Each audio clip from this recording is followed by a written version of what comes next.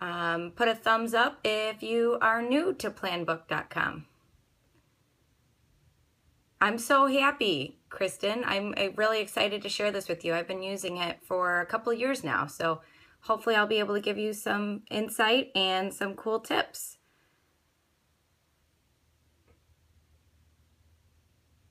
All right.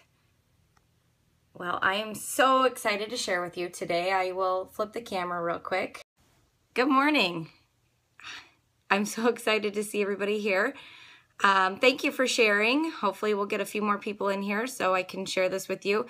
Just so everybody knows, I started a YouTube page, so I've been putting a couple of my videos on my YouTube. I don't really know much about it, honestly, but I will be putting this on there after I'm done. So if you miss it or you want to go back and take a look, it'll be there. I'll have to see what the address is. I think it's Stacy Hemphill, but I'm not exactly sure. All right, so I'm going to flip the camera around, and please feel free to ask questions as I go. I just want to give you a quick glimpse on to what it looks like. So here we go. All right, so I got to tell you guys, I'm extremely nervous for some reason today. I'm literally shaking, so that's probably why the camera is not very good.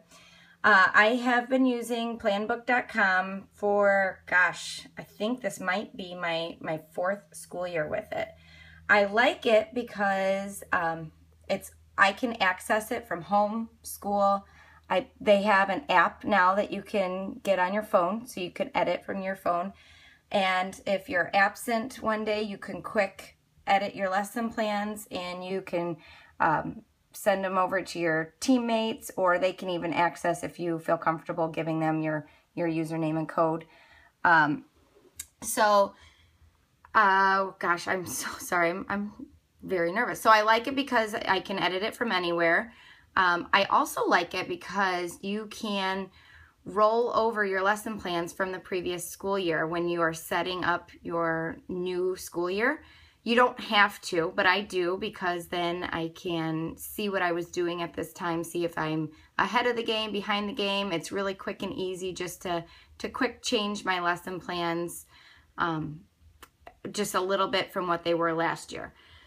So first thing I want to show you, this is my plan book from last year, the first week. But something cool when you're setting up your plan book, when you don't have anything going, I highly suggest going to the Go To button and down to templates.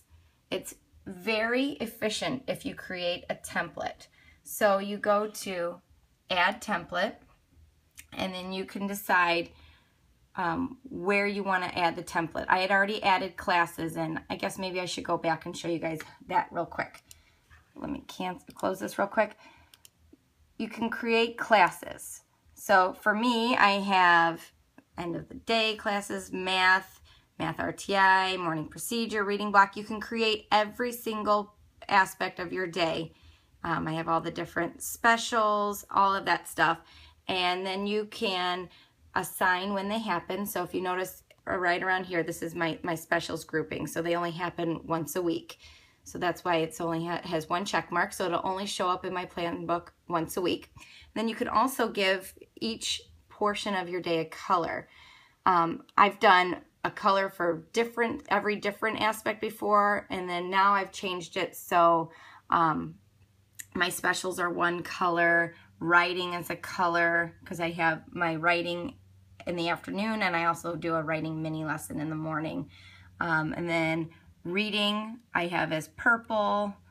So you can just group it like that if you want. So after you create your classes, you can add a class here up at the top. After you add in all of your classes, then that's when you go to your templates.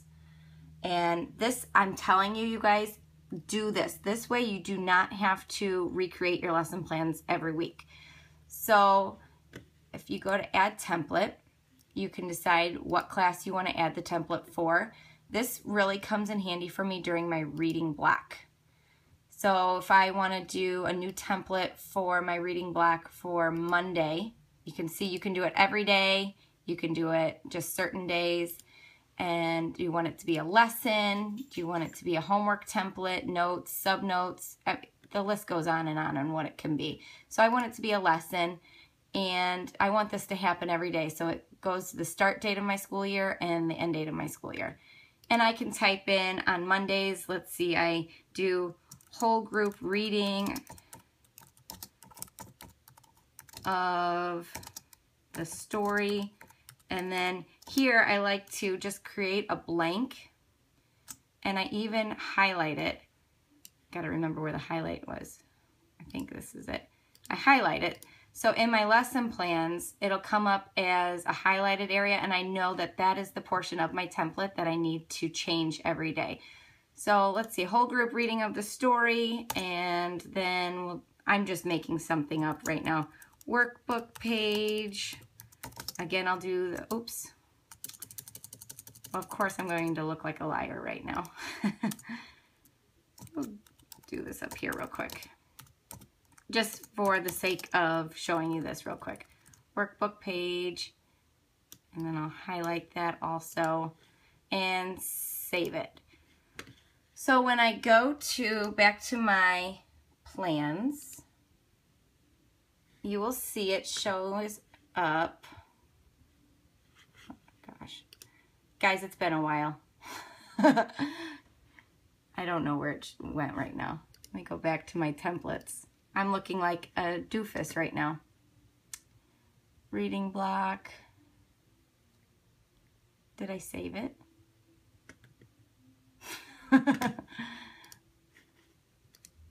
Reading block, lesson. I'm sorry. I'll do test, test. And then we'll do the line.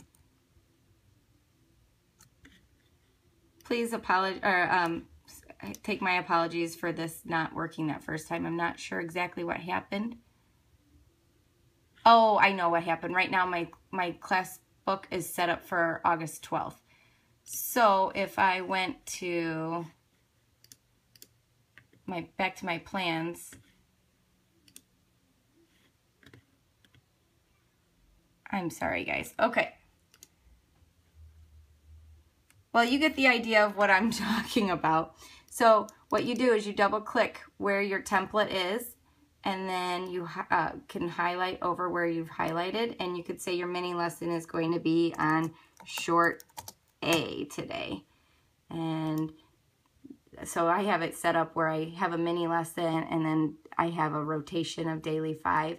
And in my small groups, maybe I want to focus on reading short A words within the text. Something like that. So then you save, and it shows up in your plans. Any questions so far? I'm sorry, I'm probably not showing you the best tutorial on this right now. I'm a little rusty after a summer break with this. So if you go through, you can add in, see I've added in notes because we are required to have standards and objectives posted every day. It's amazing. So I've added that in my notes where my principal can find it if he ever does a walkthrough. I've also added notes on what happens during my RTI time, who goes and who stays in case I have a substitute. Also, I let my substitute know when an adult is going to be in my room. And you can also hide some things, like if you don't want to see your notes, you can take them off, and it took it away. It took away the regular notes, and then you can also take away the sub notes, and see it takes it all away. So you can keep this on your computer if you wanted to. My principal requires us to print it out. So they have changed this a little bit since last year. You can hit the print button, and then you can decide what you want to print. If you're going to just have a substitute for the day, you can hit day. They don't need to know your standards descriptions or the standard IDs or anything like that, and then you would hit print. That's something else I wanted to show you guys. So we are required to have standards, and if you see, there's a place for lessons, homework, notes, subnotes, standards. And there are standards in here. I'm from Indiana, so I have the Indiana standards pulled up, but they have the standards for every state. I'm pretty sure they have Common Core. There it is, Common Core. So then if you're in grade 1, you just click whatever you want. If you want foundational skills, you can, they're all right there. You just click. If you're working on this, click it, and you can click multiple at a time actually, and hit apply. And so those are the standards I chose. You hit save, and when you are viewing that in your lesson plans, you would change it over here to standard ID. So there they are. And if you want the full description, you can hit standard description, and it has everything right there. It's so efficient. Yeah, I believe it's $12 or $12.99 a year. And if you get, I believe, 10 teachers in your building to sign up for it, then they give you a discount. So it's pretty good. I'm very happy with it. I probably will never use another lesson plan book, even though it seems like I don't know what I'm doing. I really do. So I apologize for the mistakes. I don't know what exactly happened there. So you can add events. I think I went through when I just set it up today, and I can add in, let's see, I've added in when winter break is happening, when we're working on Records Day, so it automatically blocks those out on your lesson plan book.